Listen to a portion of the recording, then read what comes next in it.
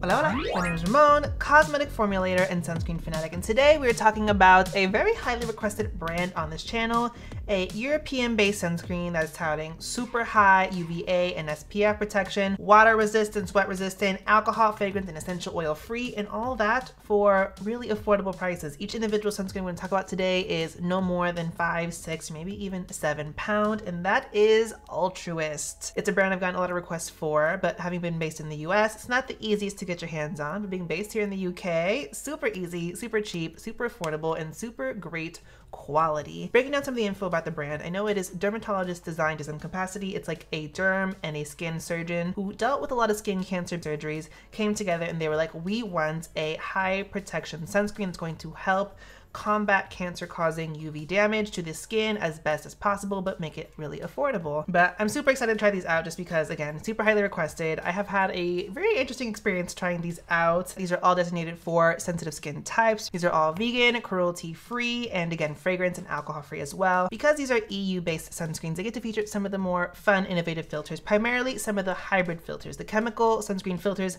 that act a little bit more like mineral filters and how they work and how they function. And because of that, I needed to know, are these brown skin friendly? But if so, to what degree? And therefore I needed another reference of application. Therefore I got my friend Danielle Gray, aka Style and Beauty Doctor, here on YouTube to try these out, show me some application footage, as well as give me some of her thoughts. And I'll be featuring these as I talk about each individual one. So huge shout out to Danielle. And I do believe she did a review for these on her channel as well, so I'll have that linked in the description box as well. For the application footage you're gonna see on screen for me, I take a 1/4 teaspoon of each sunscreen and apply that to my face, my ears, and my neck. Work it in and let it sit down for at least 5 minutes before I go on top of it with makeup. And because these are all chemical sunscreens, I do reapply these on top of the makeup to see how nicely they reapply on makeup, if at all, as well as to see if any cast is exacerbated with reapplication. Starting off with the OG options, first one I have up here is their SPF 30. This is the one in the big tube. Specifically, this one has 200 mils, so you're getting a lot of product in this. This one is 5-star UVA protection using the Bootstar system, specifically with a PPD of 39, so really good UVA protection. This retails for £4.50, so very affordable. In terms of the formulation for these are very simple sunscreens. No lots going on, but what really is the magic is the filters, because you're getting really great protection. This one specifically has octosalate, avobenzone,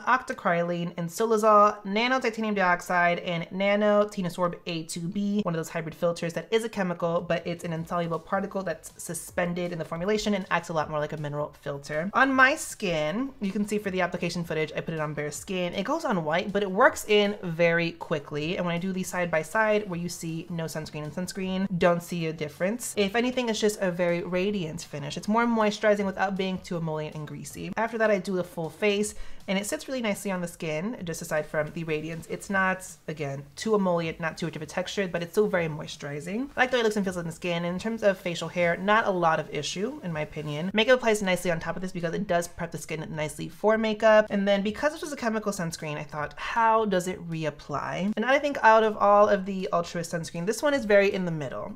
It's a little bit of a richer texture and it is very moisturizing, so that leaves a very radiant finish on makeup, but I don't think any of the filters really cause much of a cast when it comes to reapplication. So overall, this was very mid-tier. Not a great experience, but not a horrible experience at all. I do enjoy the wearability of this, considering it is waterproof and sweat resistant, so this might be something I reach more in the summer if I need more moisturization. I'm not entirely sure yet. Considering this is more lower SPF protection, to me this is very much a daily wear sunscreen. This is more richly moisturizing in my opinion without being greasy again, so I recommend this more for normal to dry skin types. If you have oily skin, you can definitely make this work. You just have to make it work. So overall, I think this was a really great experience, but let me see what Danielle has to say. The SPF 30 was extremely creamy, which I don't mind for my body. My body skin is drier and my facial skin is oily. It's a texture thing for me. So while I tried the 30 on my face, I didn't love it because I felt that it was too creamy. I wouldn't say that it's greasy per se, but it's just like the texture just felt like a little much for my skin. I definitely preferred it more on my body. It did take some time to rub it in. This is something that, you know, you're gonna have to take your time in the morning. I did notice that the cast, particularly on areas where my skin is darker and thicker, like on my knees and my elbows, it did take a little bit more time to kind of rub that in, because I did notice that the cast was kind of like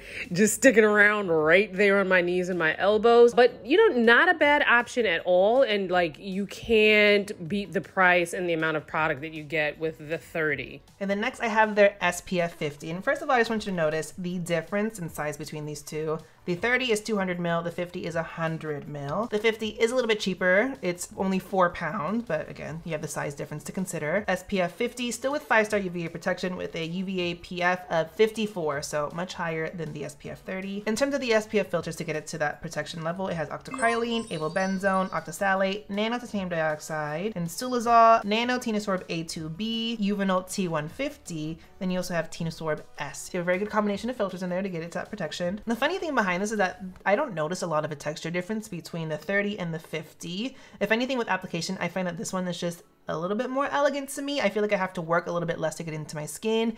It sits roughly the same in terms of radiance, but again, it's not greasy, it's not too emollient. It is nicely moisturizing. So as an oily skin individual, this is my moisturizer. With makeup application, same thing with this. There's no white cast, as you can see with the half face application. Makeup applies really nicely on top of this. In terms of reapplication over makeup, I mentioned that the 30 wasn't bad. It wasn't my favorite. This performed a little bit worse than the 30 because again, it's just a matter of, there's probably a higher concentration of those hybrid filters in here. Those on top of makeup just don't look great, and it just wasn't the best as reapplication. And with the few ways that I tried, it just didn't look well together. You had the radiance compounded on top of that, which whenever I reapply a really radiant sunscreen on top of a foundation, it just looks very, very dewy. Can you fix it? Yes, definitely, for sure. You might have to go in with some foundation powder, just some loose powder, kind of zhuzh things up and make sure things are increasing. But I don't want to do all that extra work, especially if I'm out and about. Therefore, great for initial application, not a go for reapplication. But this one I did find was a little bit worse in the facial hair area and the hairline in terms of how it clung. So this is just one I have to be a little bit more careful about. But considering protection factor of this is a really nice, elegant option considering the UVA and UVB protection you're getting out of this and the fact that it just sits really nicely on the skin. But let me see what Danielle has to say. Now with the 50, I did not notice a difference in the texture or the performance with the 50 versus the 30. The 50 still had that same creamy texture, didn't prefer it for my face. I tried it on my face, didn't prefer it. I would definitely say that's something better for my body. Again, you know, with me, it's a texture thing. Both the 30 and the 50, though, I would say worked really well when I went to the gym. I mean, I only worked out for half an hour, but you know, I was working out. But I did appreciate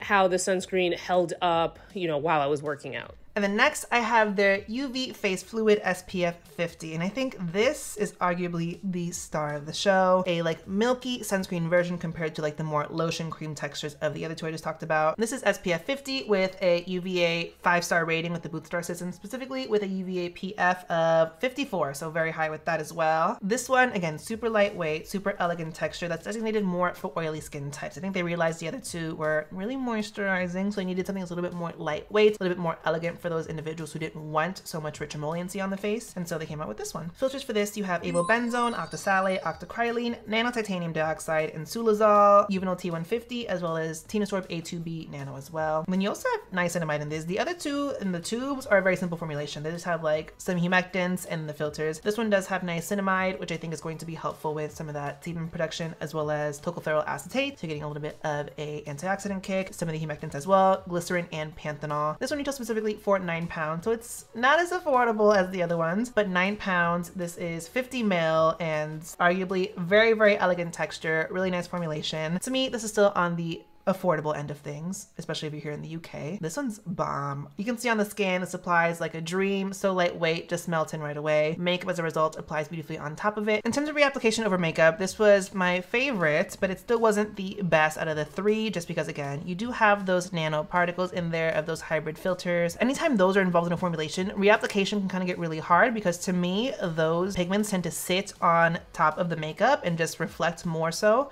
I don't know if that's in contrast to the pigments in the foundation or what, but it just looks really chromy. It doesn't look the most elegant, but out of the three of the ones I've talked about so far, this was the better one. Definitely going to play around with how I reapply this just because that in itself is a factor. You can see on camera with the reapplication, it looks okay, but it doesn't look amazing. That being said, this by itself, no makeup underneath it, reapplied, I think is a better option. And I think is what I'm going to reach for just because it's a very elegant texture. I do love the way this sits on the skin and looks on the skin. And more so, I think even if I were to do a base layer with the other two I talked about, the two in the tube, this is the one I would reach for reapplication regardless because it's such a lightweight texture that I feel like this reapplied 2-3 times throughout the day isn't going to necessarily compound the richer moisturizing texture that the other two give you, and therefore you won't be as greasy. So again, favorite out of all the ones I've tried so far, definitely what I'm going to be reaching for during the summer, but let me see what Danielle has to say. I'd have to say out of all four, face fluid is definitely my favorite. I have oily skin. I do like a lightweight texture when it comes to my facial sunscreens. So this one definitely hit the mark there with it being lightweight. It was easy to blend in. I didn't notice any white cast. I would say it has maybe like a satin matte finish, which is usually what I tend to look for when it comes to a sunscreen, but definitely like this one. And then for the last sunscreen option, this is their Anti-Redness Pigmentation SPF 50. This, as you can see, it's in green packaging. What this is intended to do is color correct and neutralize redness and some discoloration issues on the skin, while also offering you some free radical protection in the form of iron oxides. And this does also have a few ingredients that are meant to calm and soothe the skin as well. It looks like calendula and centella, some of my favorite ingredients, are in this as well. This retails for £12.50, so it's priciest out of all four of these. Depending on how you want to use this and look at it, it's not that expensive still, but I'll get into that in a little bit. Looking at the filters, this does have avobenzone, octasalate, titanium dioxide, octocrylene, and sulazole. It also has tinosorb S, tinosorb A2B, and eubenol T150. And I do want to know specifically this one has titanium dioxide regular and nanoparticles as well. In terms of my application experience with this, it was interesting. So as you can see, this comes out of the packaging green. If you don't know, green color corrects or neutralizes red on the face. So a lot of times if you have redness on the face, you use something green in a very, very light layer to kind of cancel that coloring out, so you have a lot more of a neutral canvas to work with. The minute you massage it into your skin though,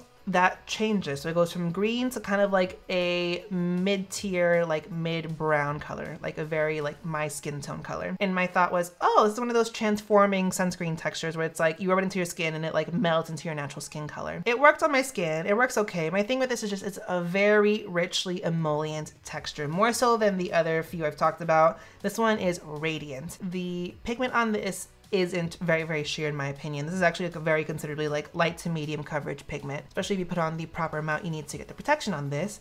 And I was like, oh, okay, this is an experience. So after I place on the face, you can see it kind of works on my skin, working it all over. I look very, very uniformly like flat in color and very radiant. And after that, I was like, I'm not gonna do much more in terms of makeup. I'm gonna set this down. I might color correct, do some bronzer, but this is the makeup I'm wearing for today. And with that, this isn't my favorite. I think this is my least favorite out of all four of them. I didn't have the best experience. I know Danielle specifically had her own opinions. Let's hear what she has to say. Now, this anti-redness and pigmentation one caught my eye. I was very interested in this because I was like, oh wow, anti-pigmentation. But then I was also like, wait, how is this addressing redness and pigmentation? Because typically you see redness in people with lighter skin tones. Not to say that people with deeper skin tones don't have that type of response in their skin, but I was just like, how are they going to address this for both? And it's a little tricky. So the cast is very aggressive. Now, once you rub it in, you're gonna need some time to rub it in thoroughly into the skin so it doesn't look as bad. It's definitely not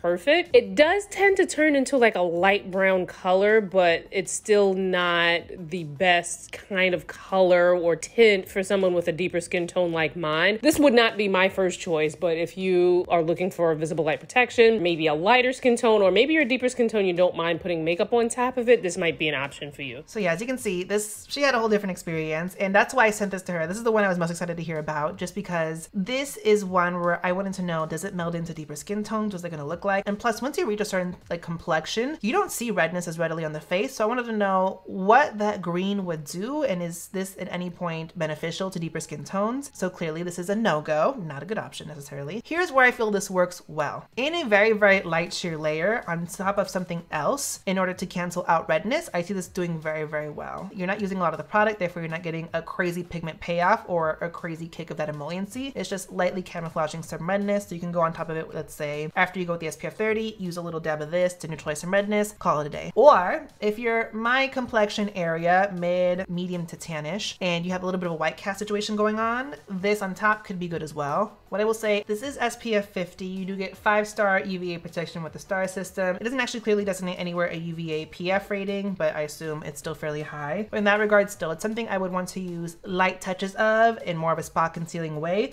on top of another sunscreen, because to me, I can't use this by myself on my entire face. face because this doesn't work with my skin tone necessarily or my skin type at all. But that's why I say the price is a little bit more justifiable, just because if you're using this a little bit here and there on top of other sunscreens, it's one of those things where it's like comparable to a affordable mid-tier foundation. So overall, my thoughts on Altruist sunscreens, I think they are a win. I think they are a hit, hands down Ramon recommended, just due to the fact that they are a very well formulated, very high photoprotective value product at a very affordable price. Again, you got what, £4.50, £4, £8, what was it, £8 or £9 for the fluid. Very accessible pricing, great protection. Overall, I see a lot of great things with this brand and definitely is worth checking out. Again, this is EU based here in London, super easy and accessible to get. But if you're in the US, I believe try ordering off UK Amazon. I've heard decent things in terms of ordering from, you know, international versions of Amazon to get to your home country. But I do also have links that I use to access this from non-Amazon based retailers that might ship internationally. And again, huge shout out to Style and Beauty Doctor Danielle. Thank you so much for collaborating with me and for providing me your thoughts and opinions on the products as you tried them out. Go check out her own review video of the sunscreens that's going to be in the description box. And thank you guys for watching. Make sure you hit the subscribe button, notification bell, so that you know when I post more skincare, sunscreen, and fancy related content on my channel.